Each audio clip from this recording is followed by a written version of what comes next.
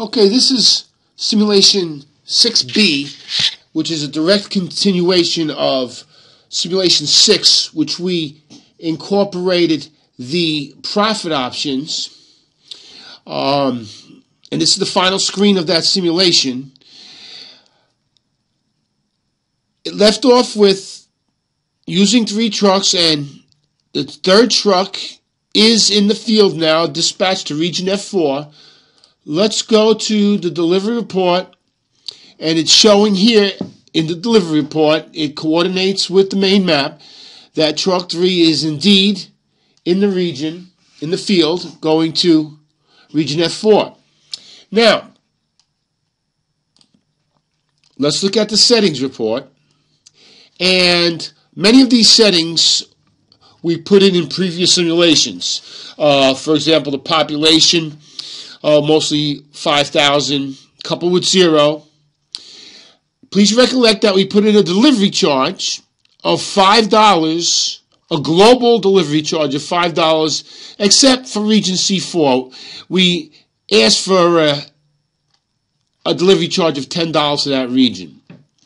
The one-way drive times and the intra-regional drive times are as before. Now here we have the mandatory profit column showing that we needed a mandatory profit of $50 before a truck can be dispatched to a particular region. It's showing that we have a 2% profit margin and that no deliveries should be dispatched for less than $60. Should be taken for less than $60. So we will go to the residence report, and we will see that the delivery amount, 200s, couple 100s, 80. Here's one for 6402, a few for 67, and it appears $69 that indeed no orders have been accepted for less than $60 as we asked it to.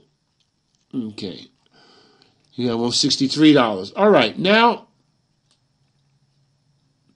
and by the way, the residence report, there are 10,000 residences programmed into this application.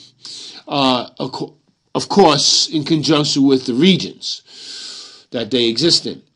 Now we'll go back to the report dashboard, and then we'll go to the delivery report, and we'll look at that the sent and return times are as we expect for the regions.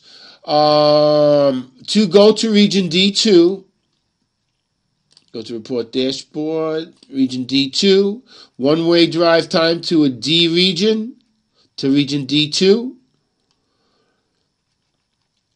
is 30 minutes, and we have no intra-regional drive time set.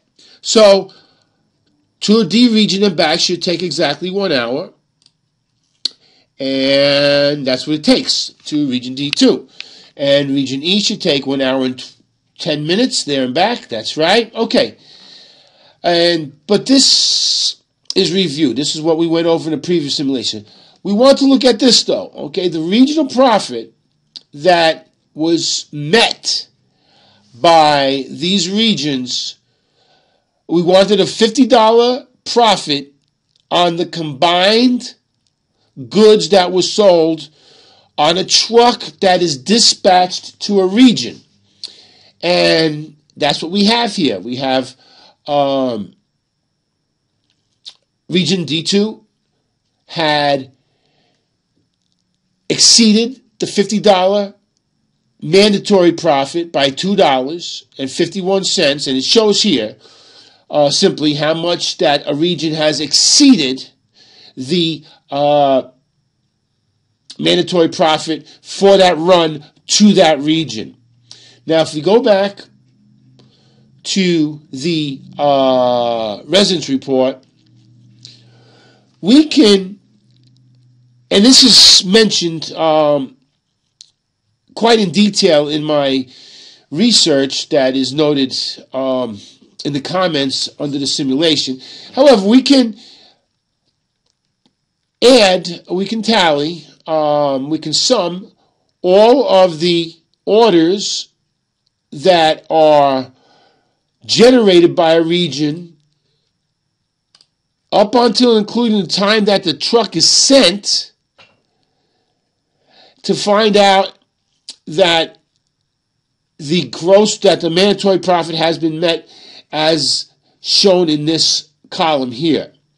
So it's no stretch of the imagination to see that especially between this report and the residence report, we can find out what households are generating the most profit, what time of day the households are generating a particular order, and just do various statistical analyses on this, which we're not going to get into right now. So that said, that is the first simulation that will show with the profit options, and that many different types of simulations can be run with this. And it should be taken into account at this particular point that this simulation can be used primarily to determine whether a depot should be located at a site that is being considered. And I'll get into that into the conclusion of the simulation sequence. But nevertheless, this is simulation 6B. Thank you for watching simulation 6B, which explains further how the profit options are working into the simulations. Thank you very much.